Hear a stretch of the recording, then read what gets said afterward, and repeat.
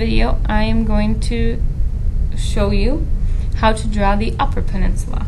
You should already have the Lower Peninsula drawn. If you do not, then go back to the video that says how to draw Michigan's Lower Peninsula.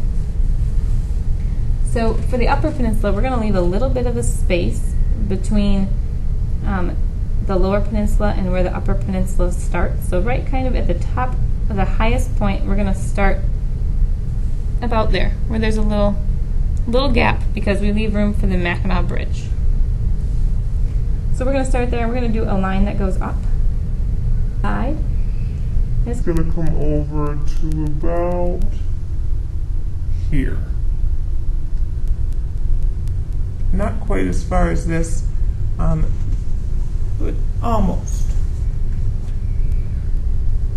And then we're going to draw a little line that curves up. And there's a little bit of a bump there. And then we have kind of a bigger bump, so it's going to go in, and then a bigger bump that comes up and down again. And we're going to draw a little bump here again, and then it's going to go over and make a little point that comes up.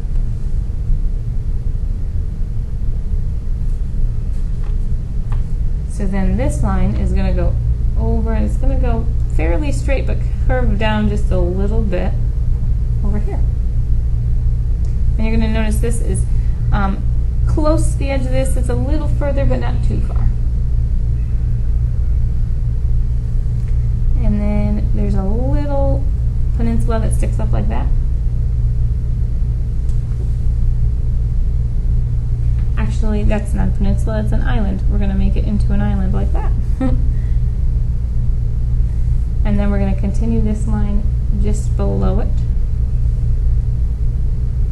and make a little bump. And then it's going to curve up like this. There's another peninsula that sticks out right here, so it's going to go back over top of what we already did and come back like that. And then we have that big part in the Upper Peninsula that swoops over like a crescent moon. It's going to come over and back down.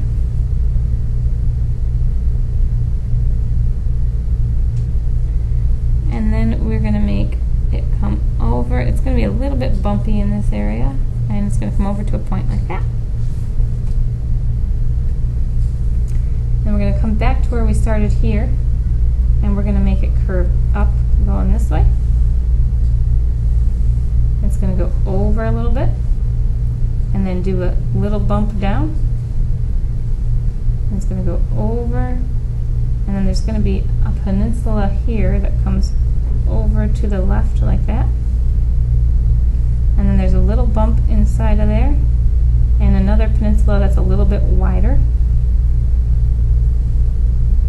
And then we've got this big part that comes down. This is kind of where it goes and touches Wisconsin.